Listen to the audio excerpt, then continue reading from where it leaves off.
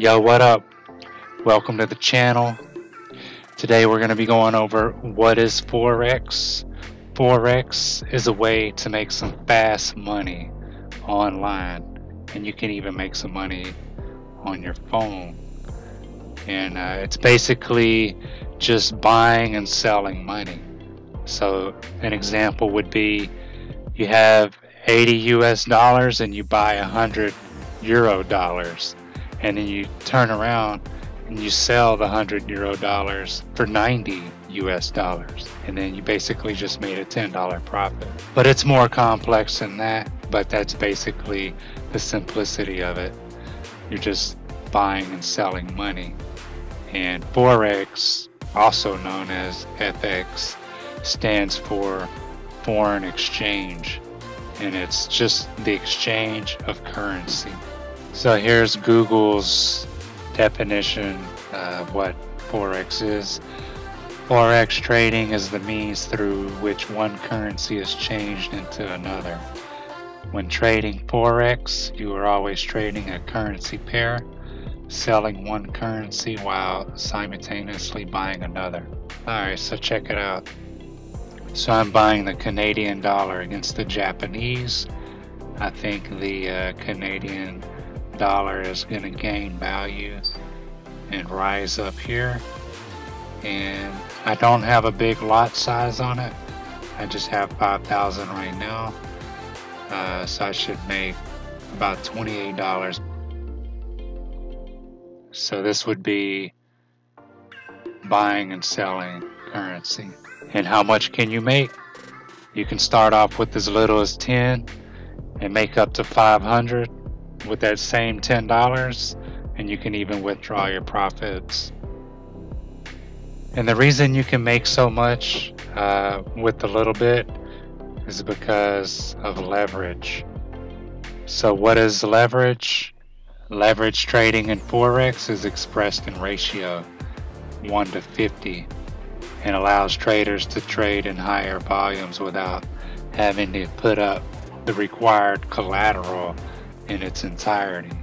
For example, 150 leverage means that for every dollar a trader has in trading capital, they can trade up to 50 using the said leverage.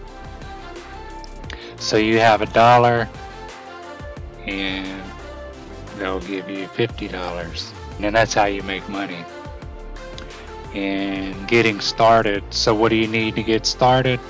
All you need to do is open an account. You can go over to forex.com. It's just a minimum deposit of 100. Awanda.com, there's no minimum deposit. Or IG.com, minimum deposit of $250. You will have to give them your ID, social security, and fill out a few other personal things, how much income you make, stuff like that. And there are other brokers out there, but these are the ones that I use, and they're pretty good. So I'm not gonna tell you to use someone else that I don't use, but I know these are legit, so go for it.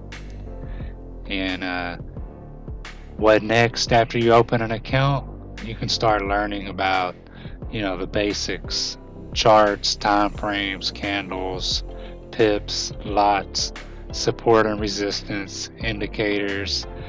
There's more. There's buying and selling, some of the terminology like buying, going long, shorting means selling.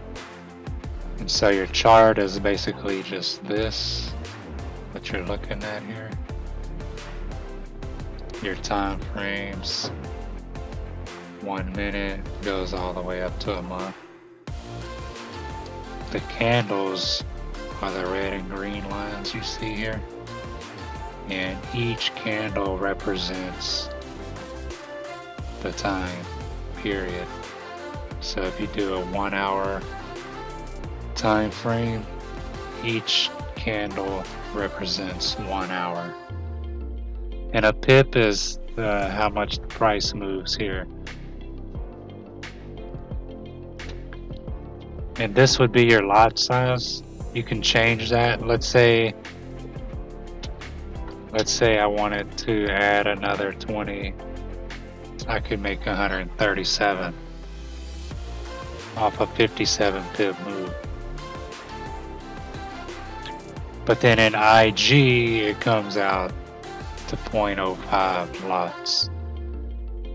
You know, if you open up a Forex and an IG account, just be aware that they process lot sizes differently.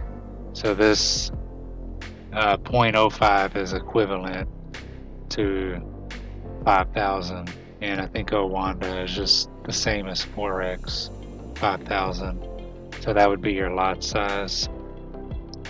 Support and resistance, that's basically, support would be where the market, as you can see right here where I place my take profit, I figure right around here it's not going to go up anymore. I mean, it could, but you know, I feel like this is going to be a resistance area, and then you know, this area might be a support. So basically the idea is to look to your left where your previous resistance was, which is where, you know, it came up and then bam, came back down. It came up, came back down, came up. You know, it never was able to kind of break through. So that would be your resistance area. And then your support would be, you know, this was once a resistance here when this tried to go up. And then now it became a support. So it hasn't really came back down.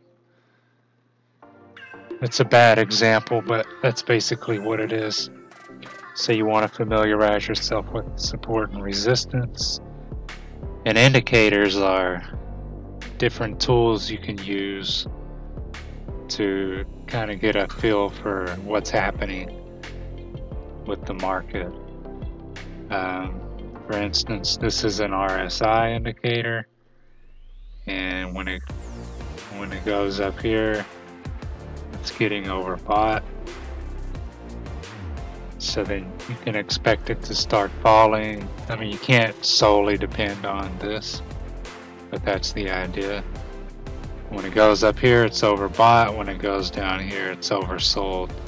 And you can see that the market kind of follows the indicator. So it was overbought and then it went down. So that's it. I just wanted to go over what is Forex, you know, how much you can make on it, you know, where you can open an account, and some of the basics that you should familiarize yourself with. And stay tuned, I'll be dropping some more videos to cover more topics on Forex. Alright then, stay up.